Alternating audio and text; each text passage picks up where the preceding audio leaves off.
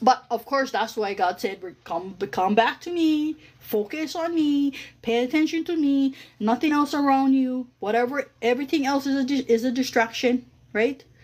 So I pray. I'm sorry, guys. I'm just so filled with the Holy Spirit. Thank you, Jesus. Thank you, Lord. But I hope this is a blessing to you guys. It's okay to cut people off if it's not benefiting your walk with God and if it's not benefiting your growth into who God wants you to be. Because each and every one of you has something inside that's still lingering. It's still lingering inside of there. And God needs you to manifest. God needs it to be manifested.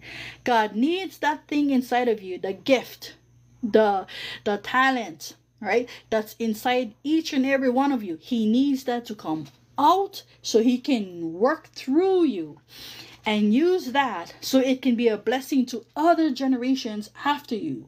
You were supposed to be here to leave an impact for the kingdom of God.